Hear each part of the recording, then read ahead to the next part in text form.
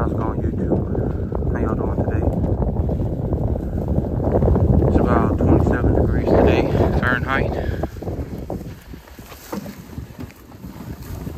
It's been raining just a little bit.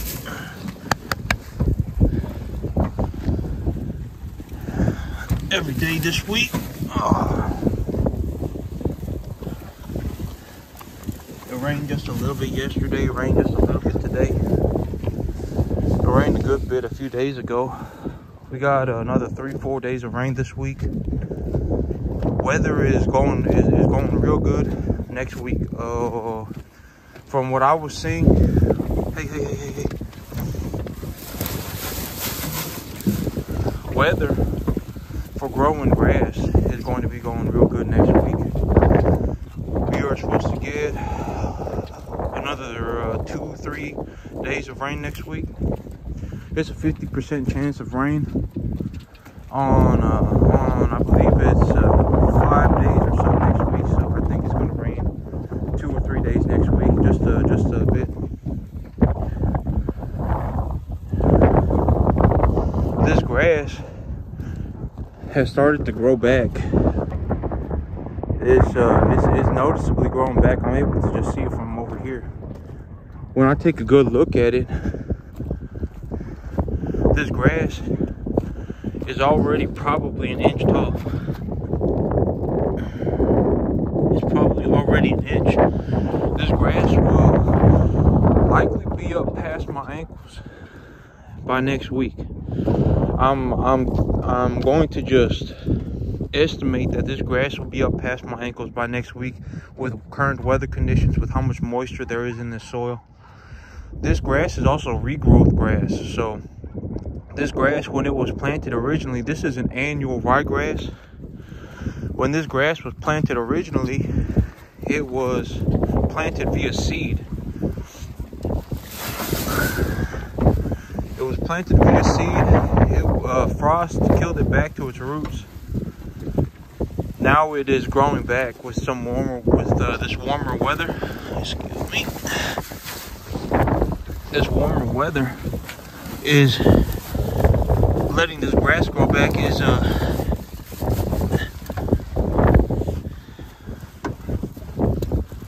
When that frost killed this grass, this grass it died back to its roots. So now that weather conditions are good, this grass is growing back from its roots. So a grass that grows back from its roots has a disproportionately larger root system compared to its leaf area, I guess is a way to put it. To how much actual grass is growing above ground, there's a lot more root underneath than what would normally happen. Like if I planted a seed, that seed germinated, it would grow some leaf, it would grow some roots. When frost kills that grass back, there's still that root mass underneath with very little foliage on top. So that foliage on top will actually grow back a bit faster because there's just such a large amount of root mass underneath it. I would estimate, with current weather conditions, with everything going on, that this grass is going to be up to my ankles by next week. When I went to go pick up corn residue a couple days ago, I went one town over. Those they're one town over. It's maybe a half an hour drive or so, but they got huge silage farms over there. They are growing some kind of a grass silage. It's probably who knows how many acres it is. In all honesty, it's more acres than my eyes can see. I was over there. I was driving for about 20 minutes, going 45 miles an hour. All I was doing was driving by silage farms. Silage with cattle. That's what they got going on over there. I know it's silage because they got those big so silage, they get that plant matter, then they'll wrap it in plastic. It's a high moisture forage. silage. They'll wrap it in plastic. They'll pull all that air out of it so that it ferments. It's like human beings ferment food. Well, silage is just fermented food for cattle, feed for cattle. So I know that they got silage going on just because they have those huge plastic wraps. It's almost like greenhouse size, like caterpillar tunnels. They got just rows of them, dozens of them just out there. I mean, they are taller than me. They are legitimately size of greenhouses. And those farms are already running their pivots on full blast.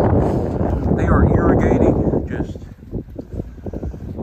They were irrigating yesterday. I mean, we got a lot of ground moisture. They were still irrigating. So they got those pivots running at full blast out there. It must have been a few 10,000 acres. They got those huge silage wraps everywhere, put up everywhere. So, yep. I would think that grass seed, we got well, okay, so silage, grass, hay, stuff like this, it needs to be dried real good. I believe it's under 20% or so moisture. Silage is baled at high moisture.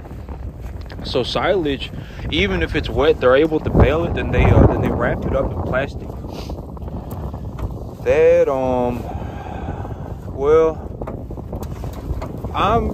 who knows what's going on with them? But when I looked at what was going on with them, I figured that they just risking it for a big old biscuit right now, because they probably need that hay with this severe hay shortage going around.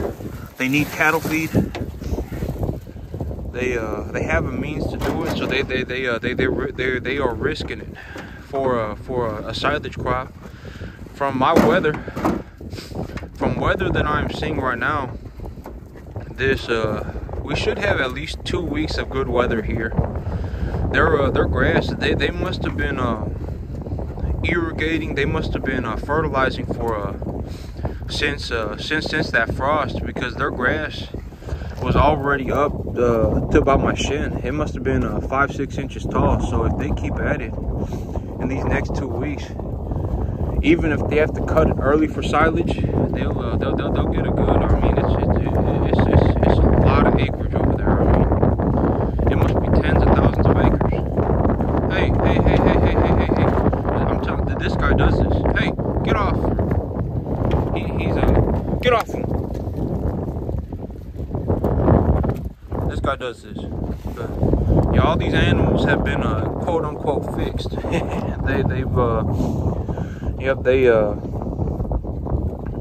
Yeah, we're just gonna leave it at that. Yeah, they're growing some kind of grass silage over there. It ain't corn. They are growing a grass silage of some sort. Maybe ryegrass, who knows? I got ryegrass over here. I didn't really take a real good look. I was driving, so yeah, they got their pivots on full blast. They are growing that silage over there right now.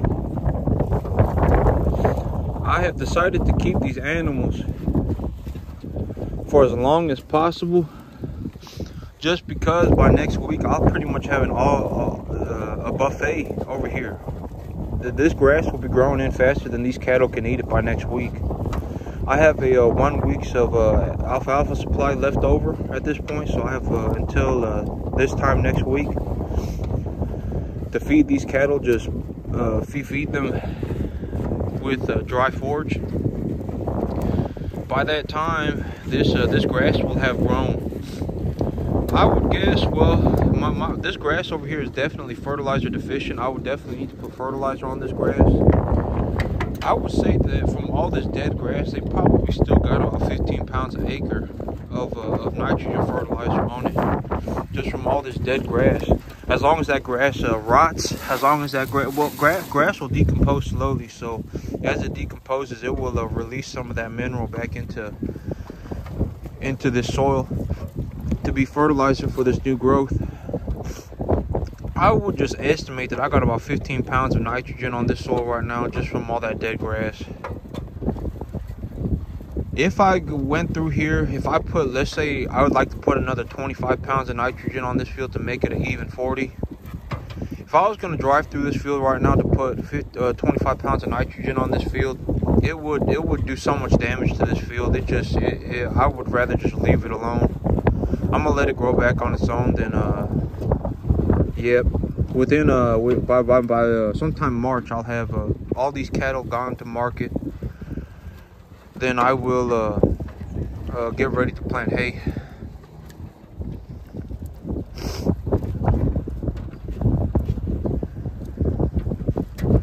Yeah, I'll be holding these cattle for as long as possible, just because I got forage growing in right now. It's late January, but yeah, grass grows real well here in Texas. About 9 out of 10 years,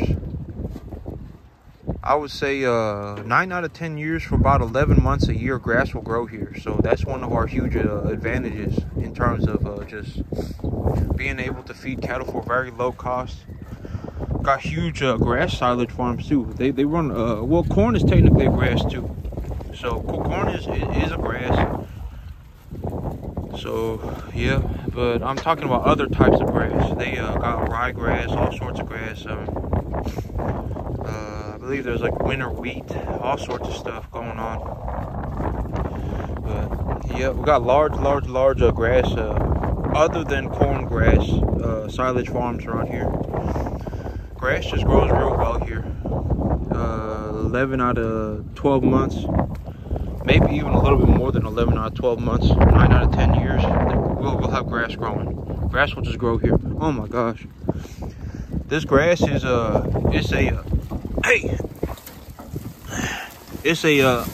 grass on this field right now is an annual ryegrass. This annual ryegrass will still survive. It's 27 degrees here right now. This annual ryegrass will still survive. It will still survive this weather.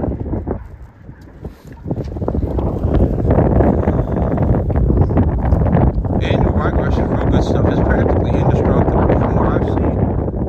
Cattle can walk all over it, it'll grow back. Just toss some seed out, broadcast it over some soil. It may grow in unevenly, which is a huge disadvantage. It'll take though, as long as there's a little bit of moisture. If there's too much moisture, it'll wash that grass seed away. Yeah, annual ryegrass is good stuff. It puts a lot of weight on these cattle. This may be a regrowth grass with zero fertilizer on it. I would still like, if I got it tested, I would still think that it's gonna be close to 12 to 16% protein, something around there. It's still gonna have a lot of protein in it. Annual ryegrass is known for having a lot of protein, especially with new growth. My mouth is going numb. My face is going numb. Got a lot of wind. Got a lot of moisture too. But, yeah, annual ryegrass is known for having a lot of protein in it, particularly with new growth. If I got this grass tested, I would think that it's going to be somewhere between 12 to 16%. Zero, only fertilizer on it was fertilized grass from last year that's decomposing. So, yeah, annual ryegrass puts a lot of weight on these cattle. Big problem with annual ryegrass in Texas is that by the time that it's time to harvest it, it's usually too wet. So it's either got to be harvested as silage or baleage usually. If I was going to wait to harvest ryegrass right when it should be harvested, oh well, that grass would have probably gone to seed already. So that'd be in all honesty, at that point it would have just been a better investment to plant a different grass instead of waiting to harvest that rye. It would have been better to just till it into that field than plant a different grass, because something like a Sudan grass will grow from seed to harvest in 45 days. So yeah, ryegrass is good for a winter forage. It'll survive this cold weather. Also, there's a zero risk of any sort of prussic acid poisoning. So even if Sudan grass, even if pearl millet, if any of that stuff could survive this cold weather, it